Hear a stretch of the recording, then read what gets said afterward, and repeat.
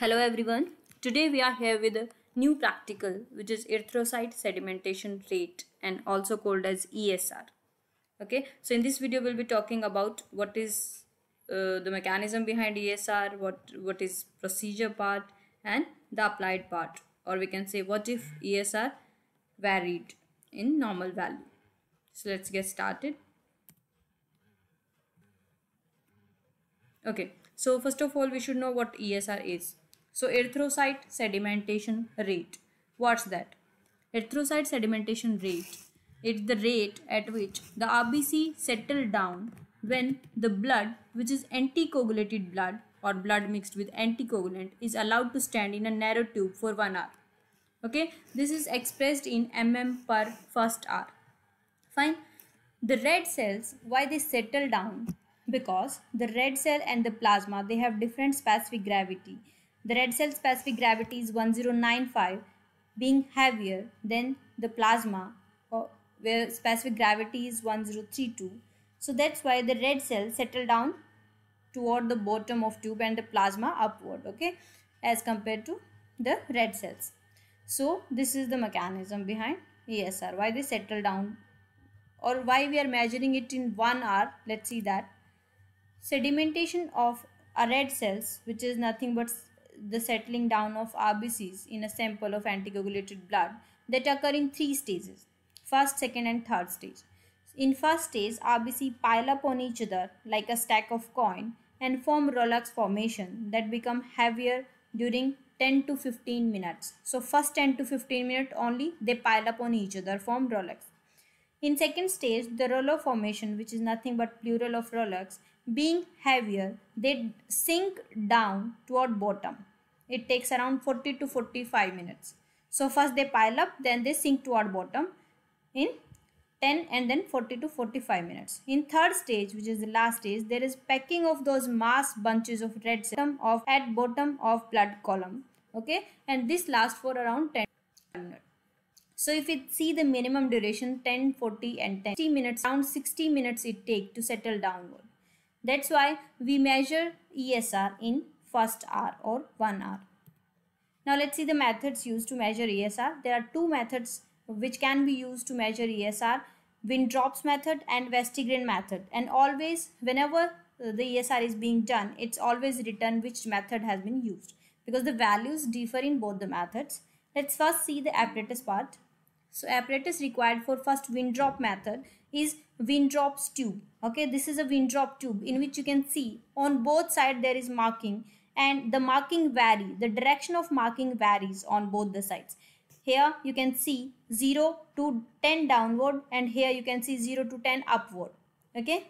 Now why we are having this type of marking? Because the downward marking is for ESR and upward marking is for the PCV. Okay, that's why Wintrop tube is also used to PCV measurement. Okay, apart from that, the apparatus part are Wintrop tube stand. This is nothing but a simple tube stand which which takes the tube erect, which hold it in erect position, which is necessary for both the procedures PCV and ESR. And here this is long nozzle pipette, which is also called pasture pipette. We can use needle in place of this pipette also.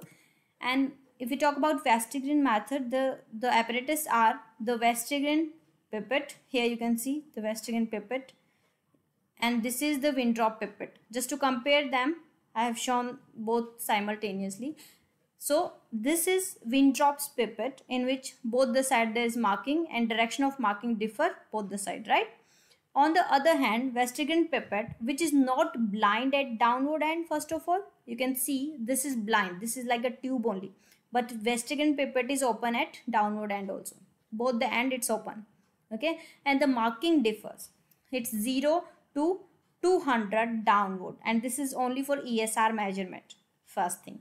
Second thing is the width of both the pipette is same. But the length you can see, this 0 to 10 is in centimeter. Okay, so this is 10 mm, and here you can see this is 30 mm pipette long. So this is longer than the Wintrop's one. Okay, so this way we can identify both the pipette, because in examinations this is not to perform for UG, but you have to identify these pipette, which one is Vestigian pipette, which one is Wintrop's pipette. And here you can see this is Vestigian stand. Okay, here this is a rubber cushion, and here it's a screw cap. It's not simple tube stand. Instead, this is to fix this both open-ended tube here. We'll see how it will be done. Okay, apart from that, a container or test tube to hold blood. Whatever blood we have taken, venous blood we have taken, we can take it in the test tube or we can take it in container. Then we need a syringe, okay, and pricking apparatus. So this is all about the apparatus. Now let's see the procedure one by one. So first, let's see the procedure of Wintrop's method. First of all, in both the method, what you have to do is you have to take blood and mix it with whatever anticoagulant reasonable for that method. So that you have to know now. First of all, Wintrop's method. Wintrop's method, first thing is either you can take 2 ml blood in a EDTA vial as shown in the image, or you can take a powder of potassium oxalate and ammonium oxalate and add to 5 ml of blood. Okay, so once this is done, you have now blood and anticoagulant. You have to mix the content gently but well by inverting the vial few times. Don't shake it vigorously, it can cause frothing. This is very important. Okay, so till now you have just taken a blood and mixed it with anticoagulant. That's it. Now what you have to do is you have to fill the Wintrop's tube. How? Wintrop's tube using pasture pipette. Fill the Wintrop's tube from below upward. Ensure that there are no air bubbles. So the main thing is there should not be any air bubble. That's why you have to fill it from downward to upward. Okay, so there will not be air bubble, and you have to fill it till 0 N. Okay, 0 to 10 downward is used for ESR. So till 0 N you have to fill it. Okay, so if we don't have any pasture pipette, then slowly with needle we have to pour the blood from downward to till upward. There should not be any air bubble. Once this is done, transfer the tube to its stand and adjust the screw so that it will be vertical. Whatever, if screw is needed or if it's a good stand, then it can hold it independently. No need of screw is there. So you have to just transfer the tube and it should be vertical. That is very important. Okay, now leave the tube undisturbed in this position for 1 hour. At end of 1 hour, read the plasma. Now let's see how. Here you can see here after 1 hour the tube look like this, that on above surface there is a plasma and downward there is packed cells. Okay, now you have to express this result as this is 0 and downward there is a value. So if it's 10, then it's 10 mm first hour. You have to show like this. Okay, you have to express your result. For example, it's 10, then 10 mm first hour, and according to Wintrop's method, normal values for males it's 0 to 9 mm first hour. For females it's 0 to 15 mm first hour. So this is according to Wintrop's only. Now let's see other method, which is Vestigian method. Now with Vestigian, what we have to do is we have used powder or EDTA in Wintrop's method. On the other hand, Vestigian we can use a liquid formulation also, liquid anticoagulant also, which is citrate. So 3.8% sodium citrate can be used in place of that, because we have a long tube and we can afford a liquid anticoagulant also. Okay, so mix the content by inverting the vial. Okay, and then what you have to do is you have to fill the Vestigian pipette again. And how it can be done? First of all, place tip of your finger over top of the pipette, and you can dip the pipette downward at bottom of whatever vial or whatever test tube you have. Okay, then by capillary action it will be filled. It will be filled automatically as you dip this is a test tube. Okay, and this is Vestigian pipette. This Vestigian pipette is dipped into the test tube downward. So here, and you have tip of finger over the pipette. Okay, as you remove the finger by capillary action from downward, the blood will be filled into the pipette like this, and you have to fill it till 0 mark again. Okay, so fill the Vestigian pipette by sucking. It can be done by sucking also, or placing the tip of your finger so that you can control the flow, or a rubber bulb can be used for the same. Okay, now bring the blood to exact 0 mark. So this is also the same. We have mixed with anticoagulant and we have filled the pipette. That's it. Next is what you have to do is, as we have filled till 0 mark, we have to fix it in the stand. Okay, keeping your finger over it only. First of all, what you have to do is firmly press its lower end. Here this is a rubber end, you have to press it so that lower end can be fixed here. Okay, and then slip the hand, slip the tip of your finger from here and slip the upper end into the stand. So slip the upper end of pipette under screw cap. This is here, you can see, you can slip it and you can fix it under this screw cap. So this way we can fix it. Okay, you can confirm that there is no leakage of blood and it should be remaining vertical. Now after there is no leakage, you have confirmed, then leave this pipette undisturbed for 1 hour, at end of which you can read the reading of plasma. As you can see here, the plasma separated after 1 hour and you can read from 0 to whatever value it is. And again the values will be shown as, for example, it's 10, then 10 mm first hour according to Vestigian method. This way also for males 0 to 10 mm, for females 0 to 20 first hour.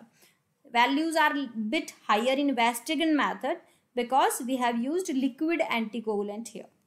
Okay. Now let's see applied, where the ESR can vary. Increase in ESR can be found in physiological conditions like age. It's low in infants, it's high in females because of the low PCV. That's why plasma is higher side. Okay, high altitude, pregnancy and temperature. So we can have high ESR. Pathological condition, every acute and chronic infection we find increase in ESR. Bone inflammation disease, connective tissue disease, malignant disease, non-infective inflammations like autoimmune disease, nephrosis, increase in fibrinogen will raise the ESR because fibrinogen increase the Rolox formation, and trauma and surgery, it can also raise the ESR. Let's see when ESR can be reduced. If the blood is very viscous, so it will settle down very fast. Decreased fibrinogen level, which were increasing the Rolox formation. Polycythemia, increase in RBC, they will settle down faster. Sickle cell anemia, spherocytosis or microcytosis, so abnormal shapes, they will descend faster, higher viscosity. So ESR decreases. Normally ESR is indicative of tissue injury and inflammation, but reduced ESR or the pattern of ESR change is a prognostic value. If a weekly ESR show trend toward decrease, then the patient is improving. The last slide, which is anticoagulants. So we should know bit idea about these anticoagulants. Citrate solution, which is liquid using for coagulation studies. Oxalate is being used in vein drops because we didn't need any liquid formulation. We have very less amount of very less lengthy test tube, so small test tube, that's why we need powder, so that it will not change the concentration because of anticoagulant. Okay, and second thing is it will not change the shape of red cells. So there are ammonium oxalate which swell the RBC, potassium oxalate which shrink the RBC. So osmolarity is maintained, shape is maintained here. Okay, but it will not be used for blood smears. For blood smears, EDTA is used, which is basically very important for morphology of the WBCs. It will not disturb the morphology of WBCs. That's why for blood smear and most of the hemat investigations, EDTA is used. So that's all for ESR. We have seen what is ESR, why the ESR is measured in first hour, why what are different procedure of ESR and the applied part of ESR, and the significance of anticoagulants used. So thanks for watching. If you have any query, you can comment below.